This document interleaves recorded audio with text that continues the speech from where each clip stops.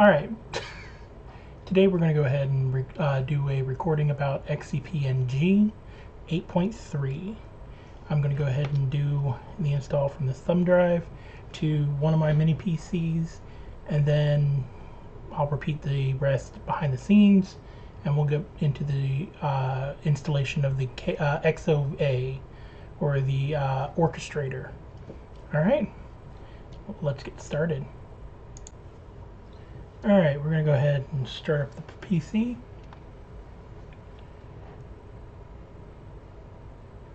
I'm going to hit the escape key multiple times for this PC, which will bring up the boot screen eventually.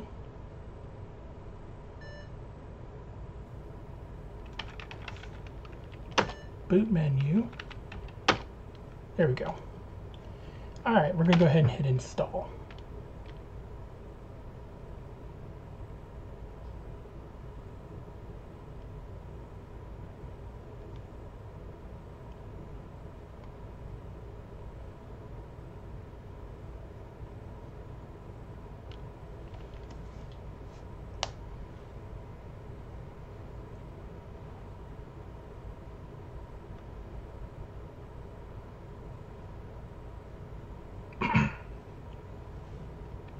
Alright, set it up in the US, hit OK. Since this server was originally set up with Xcp-ng, it's going to ask me if I want to do a upgrade or perform a clean installation. I'm going to perform a clean. I am going to check my NVMe, hit OK. I'm going to uncheck the NVMe for this stage, and I'm going to select my 500 gig hard drive. That is for the virtual machine storage. Hit OK. I'm going to leave it as ext instead of LVM. This is for doing thin provisioning. Hit OK. I'm going to go ahead and just use local media because I'm using that thumb drive. I'm going to skip verification and put in my super secure password. Alright, we're going to go with IPv4. I'm going to put in my IP addresses and my AT&T gateway. I am using a VLAN, in this case VLAN 1. So hit OK. You do not have to use VLANs. I am. And then I'm going to name my machines Xcp1, and I'm going to put in Google as the domains. Select. I'm going to select America. I'm going to then choose New York, since it's the closest time zone to where I'm at. There it is.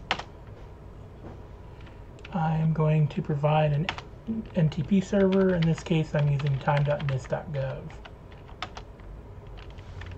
And hit install. That's basically it. You let this thing do its installation and you reboot the server. In this case, I'm going to reload all of my machines. So, clock wipe. Alright, so first thing you're going to do is log into one of your hosts, which you're going to like this if you want to get better managerial things, but Xcp-ng now has a new interface which allows you to, hold up, if I can sign in, allows you to actually see more things, such as in your dashboard you can see your current pool, CPU, different system stats, and things will be released more as they deploy further updates. You can see more stats on your VMs. You can actually manage them from here, which is nice. And as it says here, XO Lite is under construction, and that's what they're going to call this, is XO Lite. That being said, let's go to deploy XOA up here at the top right. I'm going to select my local storage right now since that's the only storage I got, and my VLAN 1 management interface. I am going to specify my name servers, which I'm going with Google again, and my static IP address.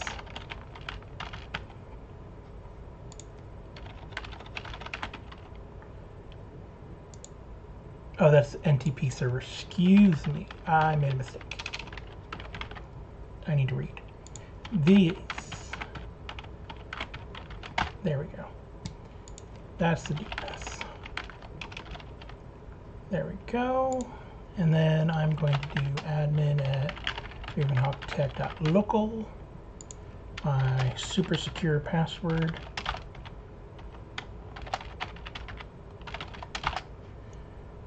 I'm going to allow the SSH and put in the password for it.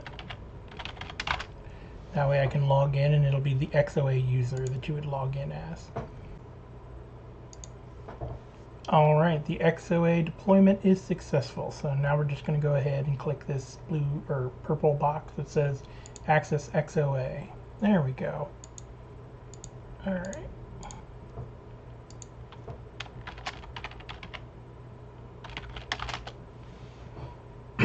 Alright, and of course it wants you to register, so we can go ahead and click here and register the account. And we're going to add some servers. And we're going to call this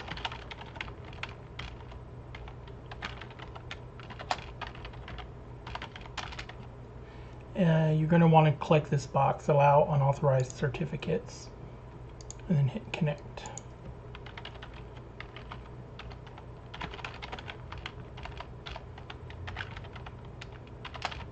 I'm going to add all of my hosts back. That password didn't feel right. There we go. And it's going to create a pool for each of these. We'll get into the pools here in just a minute.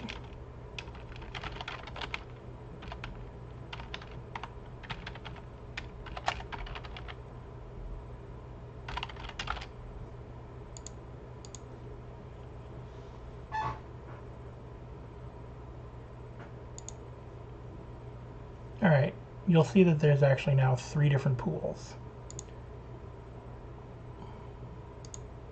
You have the one with the XOA, and then you have the other 2 hosts.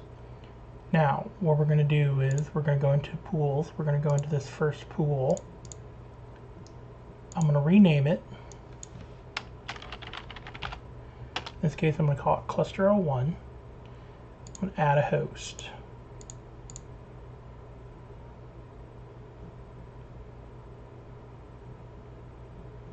Okay, you'll see it's counting up here now.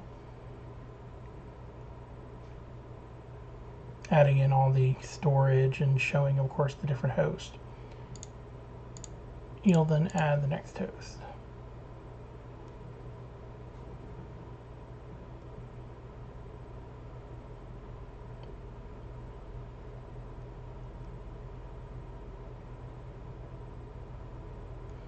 Alright, now if you go back to pools, you'll notice that the other two pools are gone. We're down to just the cluster. Alright, the next thing we're going to end up doing is we're going to go here to New, go to Storage. We're going to select the first host. I'm going to call this Data Store 01 and Shared Data Store is my description. I'm going to say that it's an NFS share. I'm going to select my NFS server, my NAS. I'm going to select it to NFS version 4 for me, and then hit this little search icon on the far right. This will then drop down, and then you'll have the option to select your path. In this case, there's my data store. It's in use already. And then you would just go down here and hit create. That's a nice simple option there, and then it'll show up under storages. So if you go here to home, you go to storage, it'll show up here, and you'll be able to see all the stats, the disks, the hosts, the logs, and so forth. Now, final thing we would want to do is go back to the pools, select the pool, go to advanced. I'm going to turn on high availability, and I'm basically going to select that it's going to go to my data store. Give it a minute, and then high availability icon will appear. This one will show up green. I'm going to choose my default storage, and I'm going to change that to data store 01.